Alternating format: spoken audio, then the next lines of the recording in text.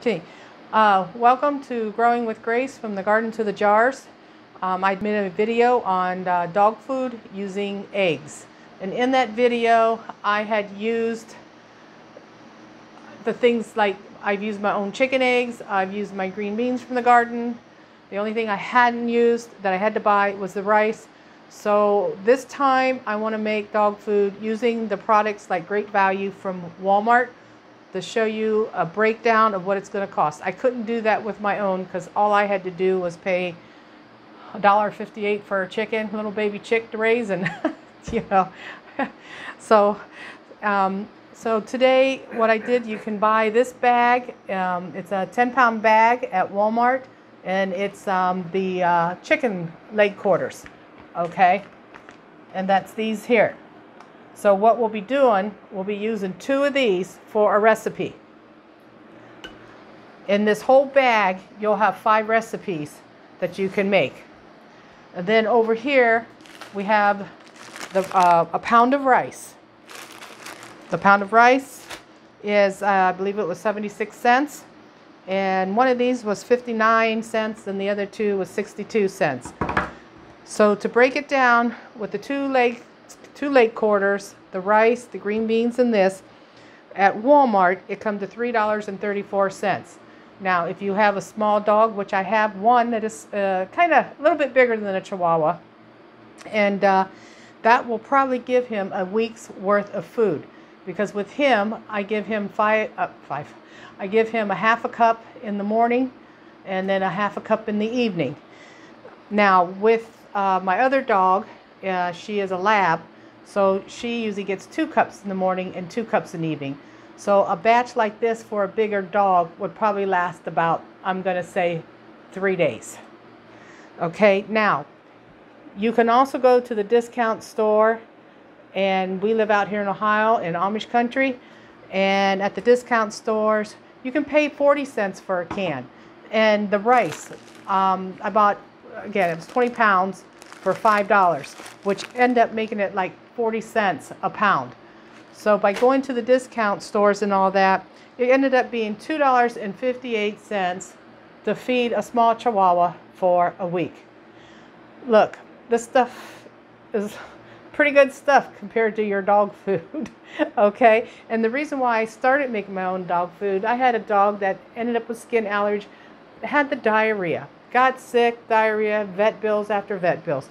And so that's why I've been doing this for over 20 years, making dog food, and my vet has supported me all along the way. And I no longer have diarrhea in my dogs, especially this particular lab. And their breath, we haven't had dog breath, have we, with our dogs? No. Okay, and they say that's usually not their breath; it's the the intestines and all that. You know, I guess they're belching up the stuff, whatever. I don't know, but yeah. And then the other thing is for the teeth, because it is soft, we do give them some biscuits during the day, and that will help keep their teeth clean. But I've had my dogs; they lived for like 15 years. I've never had a problem or any vet bill. I never had to have their teeth cleaned. And to put it bluntly, their poop is like 50% smaller. So, okay, what we're gonna do now, I'm gonna take all of this chicken. I'm gonna cook all the chicken at once, this whole 10-pound bag of chicken. And even though we're only gonna use these 2 for a recipe, what we're going to do after, I'm going to cook this all night long, and then tomorrow morning I'll get up and we'll skin all this, and again, we'll use the skin and all, everything but the bones. And after we're done, we'll divide this up into the meat into 5 different portions. 1 portion we'll make the dog food out of. The other 4 portions we're going to put in freezer bags, and we're going to freeze it for future use for the dogs. I think that's it, other than I will get back with you in the morning when this is done, and then I'll show you how I go ahead and cook the rest of this up. All right, have a good evening.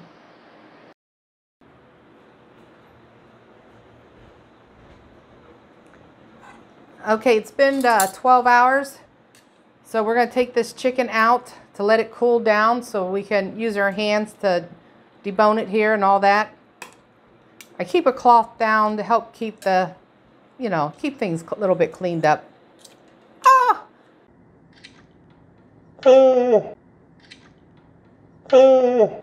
That was a way. All right, so much for the cloth. It was on the wrong side of the table.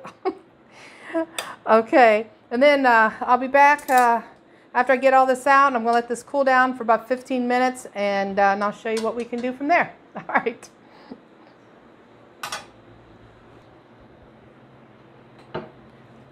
Okay, this falls apart so easy. So we're going to take it and just shred it apart. Shred it apart. Make sure you don't get no bones or gristles in there. That's what I do. Make sure. Oops, so here we go. Throw it in there. And like I said, we don't want bones for the dogs. And there are some small bones, so just make sure you get them all. Just feel for. There we go.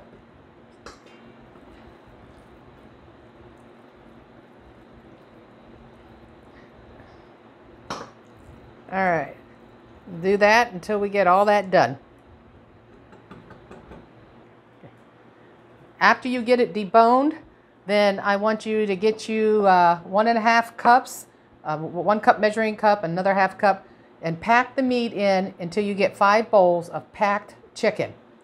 Now, before you pack the chicken in, I want you to get another bowl, and I want you to take out some good parts of the meat like this. And I'll show you why later. It's a little extra bonus. Now the next thing we're going to do is set this aside. Okay.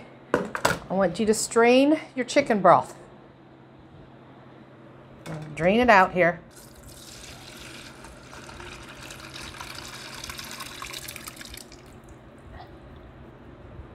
Okay. And here we got more meat down in here.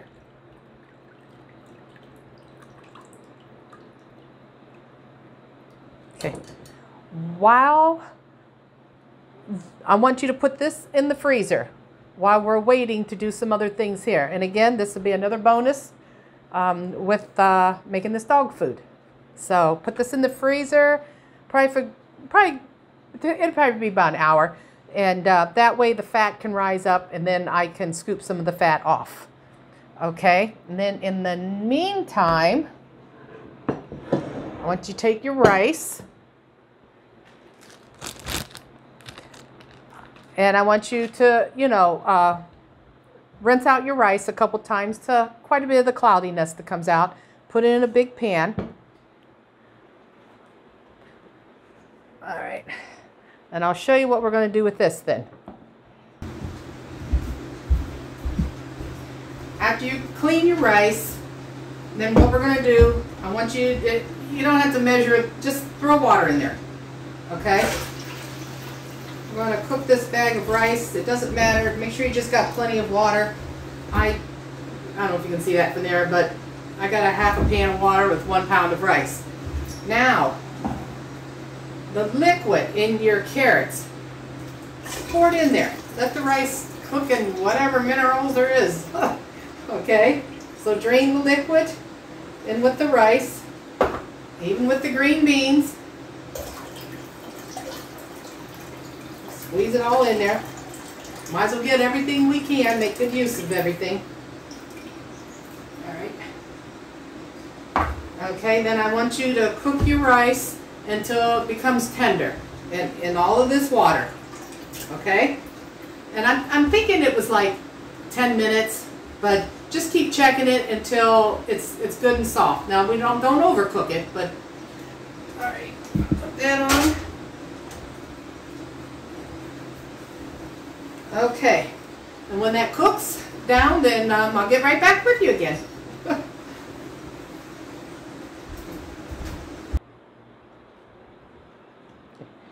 While you're waiting for your rice to cook, I want you to get 4 freezer bags. Put dog and chicken, so you know it's for the dogs.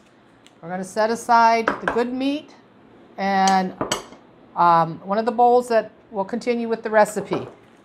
So we're going to bag up this chicken and we're going to freeze it.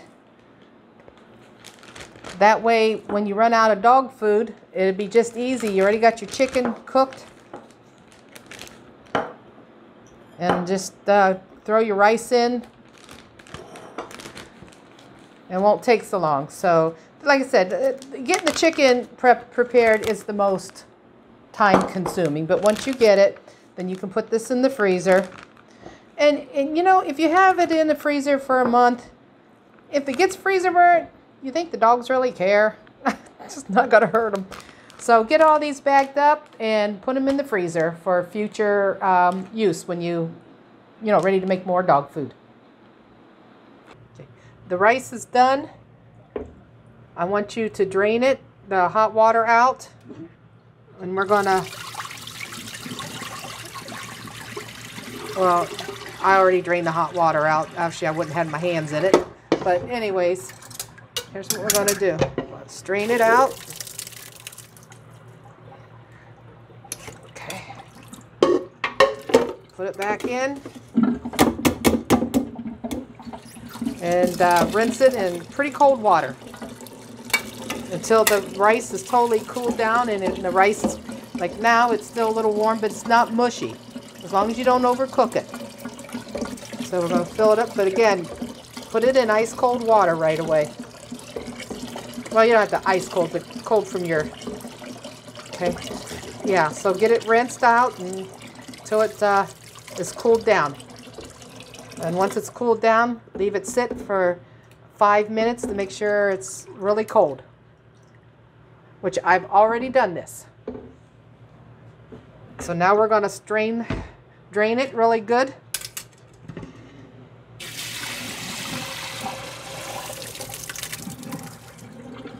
Okay, let me get it all out of here.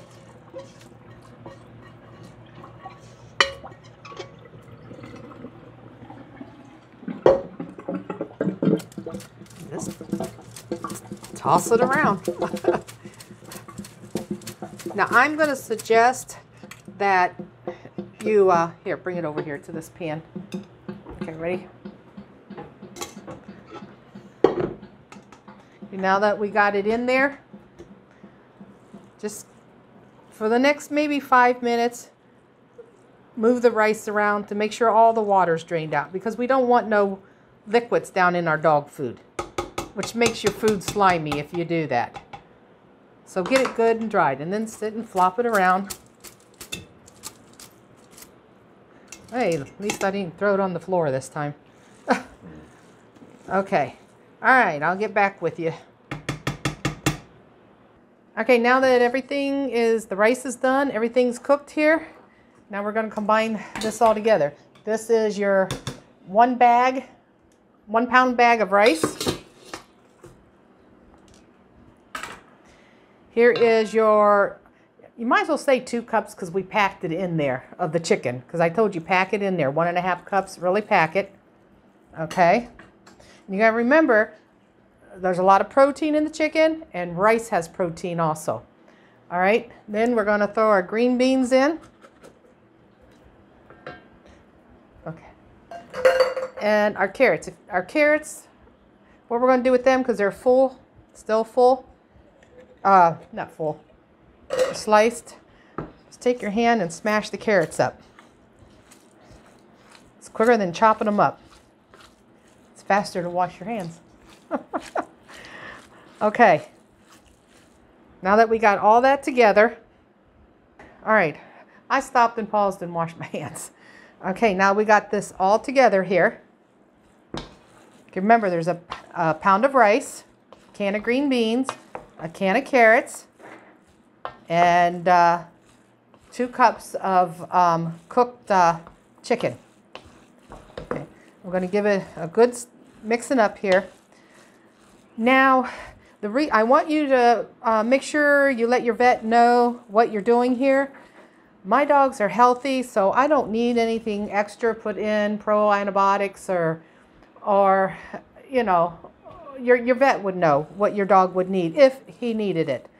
So check with him to make sure that it would be a complete nutritional, dog food for your dog. Because, every dog has different problems. All right.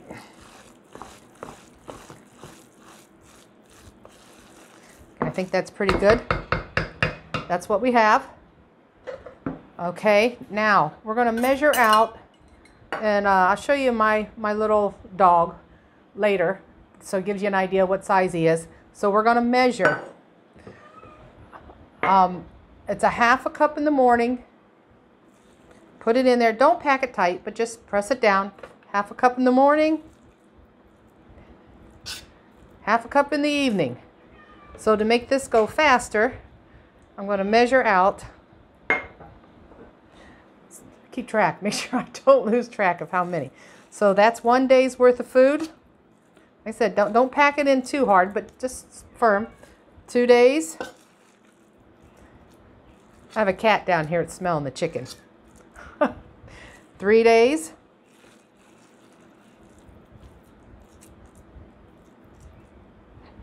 4 days. 5 days. 6 days.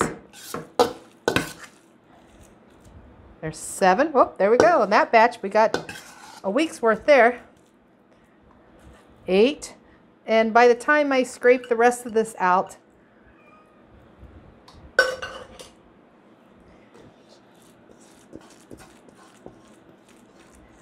here is 9 days worth of food for the smaller dog.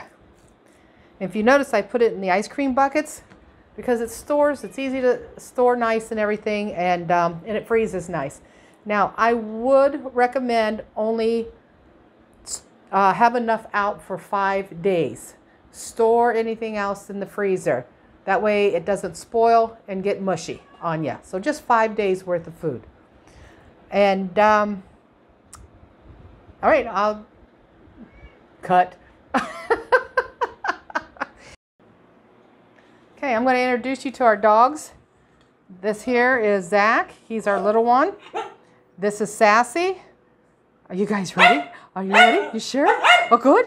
Okay, okay. There you go. As you see, they don't have a problem. They really like the food. Okay, I said I'd break this down for you. All right, this is, products brought at Walmart, and it was a great value. Okay, at Walmart, for this batch, to make this batch, it was $3.34. Now, for the small dog, it was 37 cents a day to feed her. For the large dog, it was $1.67 a day to feed her. Okay, then at the discount stores, like I said, we live in Ohio, so we have a lot of Amish discount stores and that. And the rice you can get, like I said, I bought a $5 for a 20-pound bag of rice. And you go Denton Bent stores. So with that said, it cost a total of $2.58 versus the $3.34. And for the small dog, for the discount price for the small dog, it was 28 cents a day, and then it was $1.67 for the larger dog. Now the larger dog, she eats 2 cups a day in the morning, and I'm sorry, she eats 2 cups in the morning and 2 cups in the evening. You can't beat that, guys. I think it's a lot of time to make it up, but you can't beat that price, and it's good for your dog. So, and again, what you also can do is, instead of making 1 batch at a time, here at our house, what do we make? 3 batches of it and put 2 of them in the freezer. You can make a month's worth of dog food, and with a little bit of time. Now, I did said that there was a bonus coming up with some of the others, with the other meat. And as soon as the chicken broth finishes freezing, I'll show you what we do with the broth. Everything gets used. Okay, I was getting ready to end the video, but remember I said I had a bonus at the end of this video, what we were going to do with this extra chicken.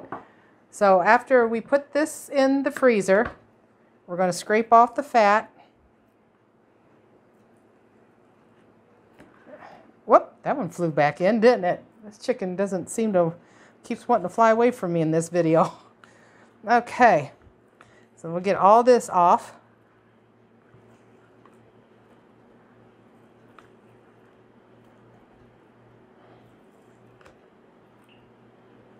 So now that way this won't be so greasy. I don't like all the grease. Okay, get that, set that aside. I'm going to put this in this pan.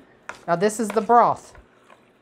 This is all the chicken broth with still some of the little bit of meat that was in there. Can't let nothing go to waste in this household. Okay. Now what I'm going to do, I'm going to put it on the stove and I'm going to boil this down real quick. And I'll be right back with you. All right, like I said, your dog's going to love this one. So now that this has come to a boil, I'm just going to strain any, I got a strainer here, I'm going to strain this out.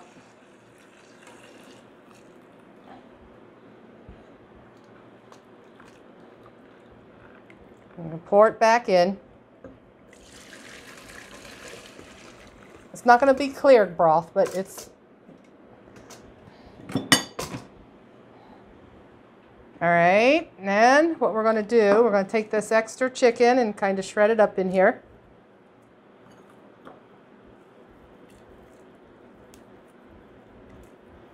Get it going here. Whoops, there goes some more flying chicken. Alrighty. I think this one's going to be the dog's favorite. The dog's favorite here. All right, we have that.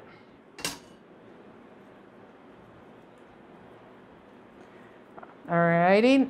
Now, earlier I did a video on how to fight about freezing peas. So here are my frozen peas from the garden.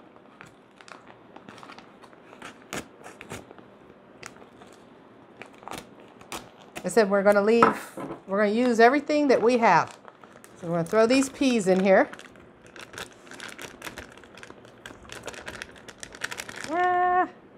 Get out of there.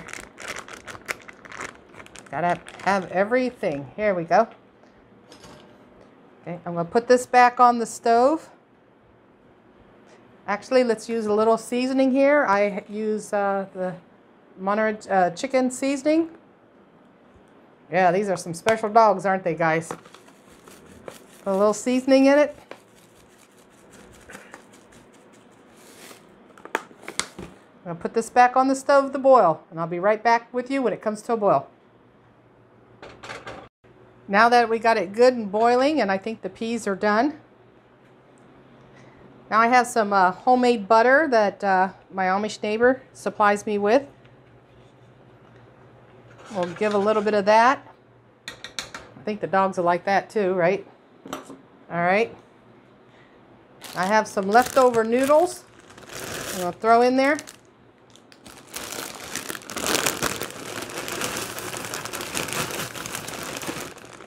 Cook these noodles down.